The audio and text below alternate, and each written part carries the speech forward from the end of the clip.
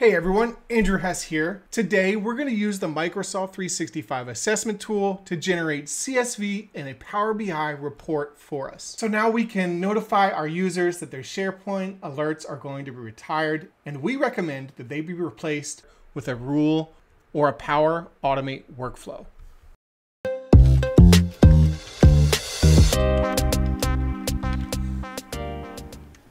Now first up, SharePoint alerts are retiring.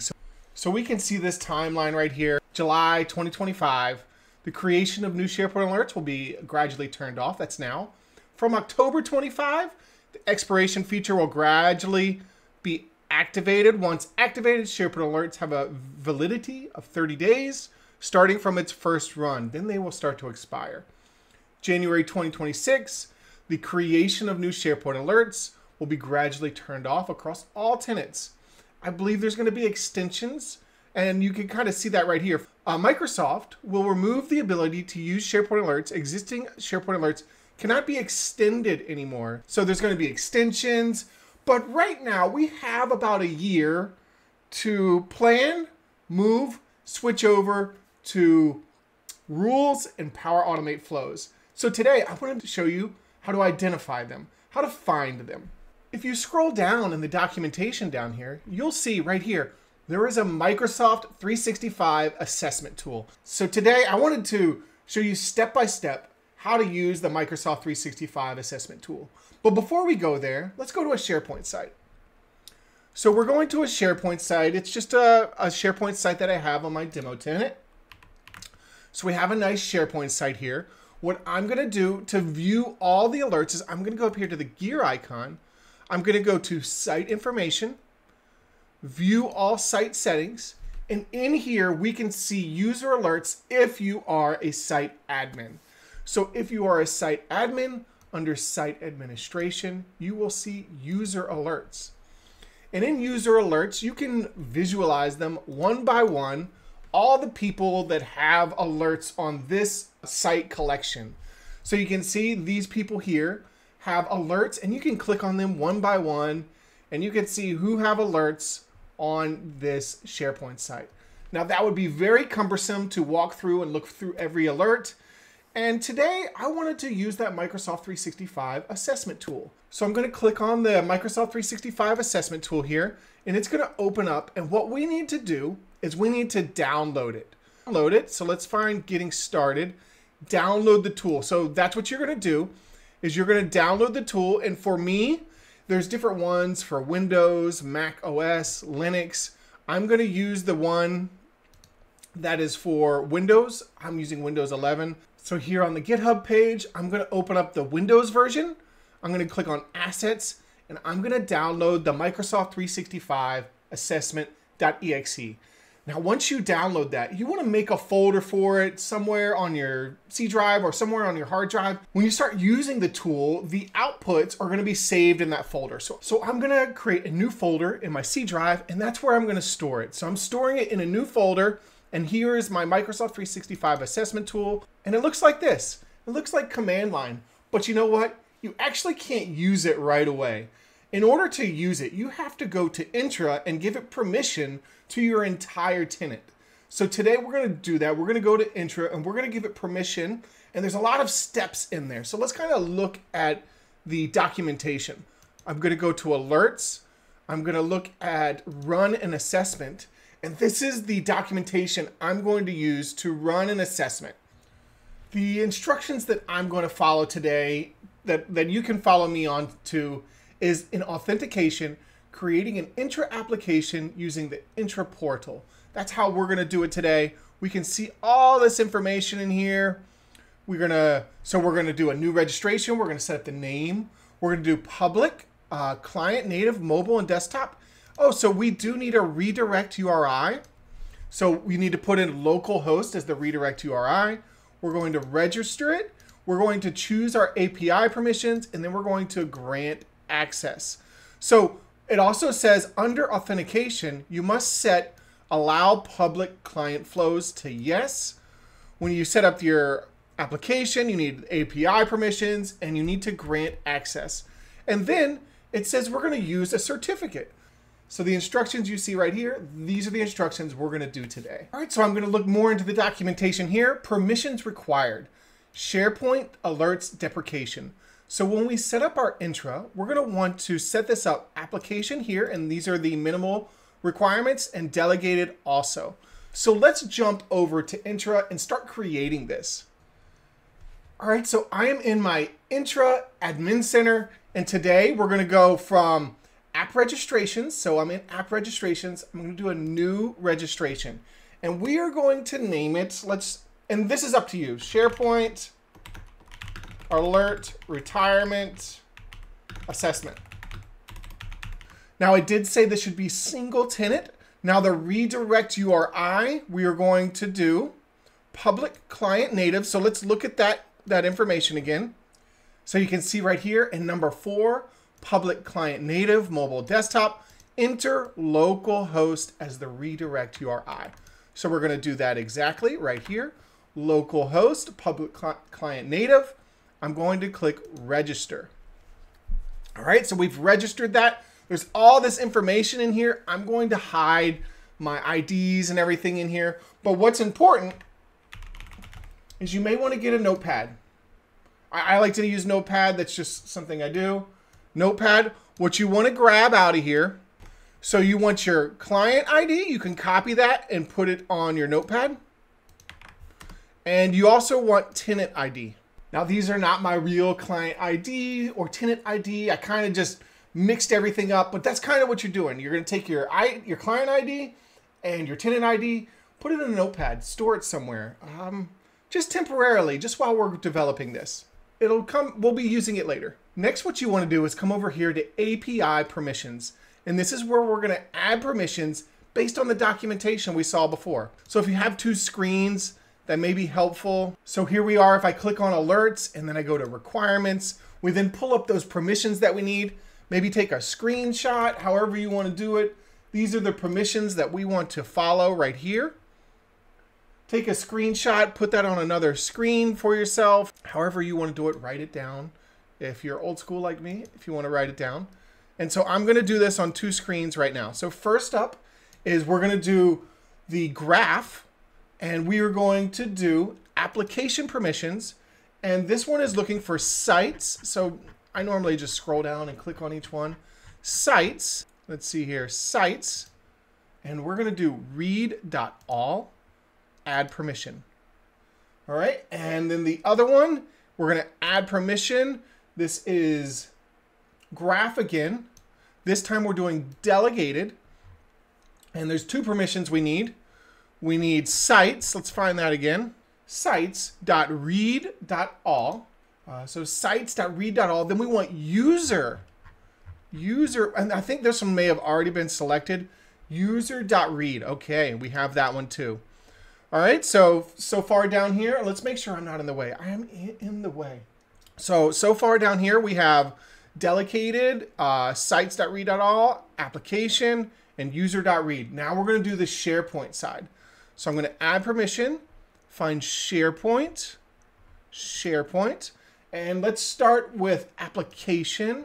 And we're going to do sites.full-control all.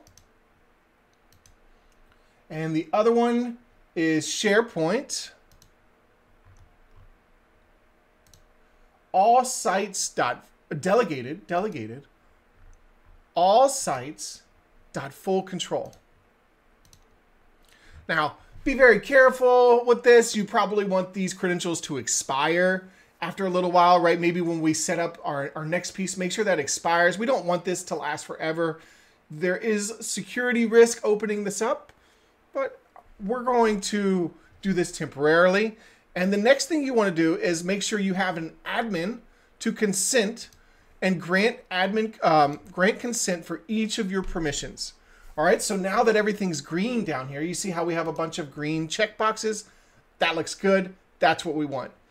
Next, we're going to go to certificates and secrets. A lot of times I do secrets. A lot of times with AI, I do a lot of secrets. But today we're going to do something different, and it's a certificate. And this certificate, we're going to expire after some time. So now we're going to go to PowerShell. I opened up PowerShell as administrator. So I searched for PowerShell, right-clicked, run as administrator. Now what I'm going to do is I'm going to run a simple command, cert, and I'll zoom in here. I'll make sure to zoom in here. The M365 Assessment tool, it kind of has some information in there. Let's make that wider. And then cert.Thumbprint. So I'll put this in the description of the video if you need it. I'm going to press enter, and this is going to give me a certificate. Now, I am going to delete this. I am not going to share this. Now that I've generated that cert, what I'm going to do is I'm going to export certificate, the cert file, and I'm going to put it in my folder here. So my folder where we have the M365 assessment, that's where I'm going to export it, and it's going to create a file here, my app.cert. And so now I'm going to go back to Entra, and I'm going to upload that cert. We're going to find that folder, and we are going to upload that certification. Description, cert for SharePoint alert assessment. We're going to click add. Okay, so we can see the thumbprint down here. It has that number. It has when it expires, so it actually lasts a year. This certificate does. Now you may want to delete this earlier after you run the tool once. You might want to delete the whole entire app registration. You can always reconfigure it. With this video, it's not that hard to reconfigure it. I am going to delete my entire app registration after I run this one time. I don't want people to have read-only, full access to my SharePoint tenant. So as soon as I do this video, I'm deleting this app registration, okay? So now we have all the permissions set up. Let's go back to our assessment tool. All right, we're back to our assessment tool. Let's look at the information again. Maybe we'll reload it again. I kind of like the look of that. So let's open the assessment tool again. It looks really cool. I love the way it looks here. You got the green arrows. I just think it's pretty futuristic looking. I like how they did that. So let's go back to the documentation. And in the documentation, I'm going to look at their examples. So they had a couple examples here. I am going to use, so this one right here looks right. This one right here looks correct. This is the one that I'm going to do. So I'm going to go back to my notepad. In my notepad, I'm going to put in my client ID. So that's the application ID right here. So let me just make sure I'm getting all this right. So the application ID is right here. Now that's not my real application ID. I've told you that 1,000 times. Tenant ID. That is going to go. Oh, we actually don't need the tenant ID. Mine is actually my SharePoint questions. .sharepoint.com. Application. We're doing alerts. Start. Now the cert path. This is where we're going to put in our number. If you remember that number. So that's right here. That's where we're going to put in our number. And now we are going to run this in our assessment tool. For me, I can actually remove this beginning part right here, Microsoft 365. And this is the exact command I'm going to run in the tool. So here's my exact command I'm going to run. Start, mode, alerts, authorization, application, tenant, application ID, cert path, enter. It's connecting. Now it says we can use status to see feedback. So we can type in status. So you can see how it's progressing. Now this is a dev tenant. So I have a small amount of SharePoint sites compared to probably a production tenant. But we can see the progress of it running. If there's any errors, the session start time, you can see it finished. Now use list command to view an overview of the M365 assessment. So now that we have generated the list and we see that it's complete, now we can type in list and we can see the ID.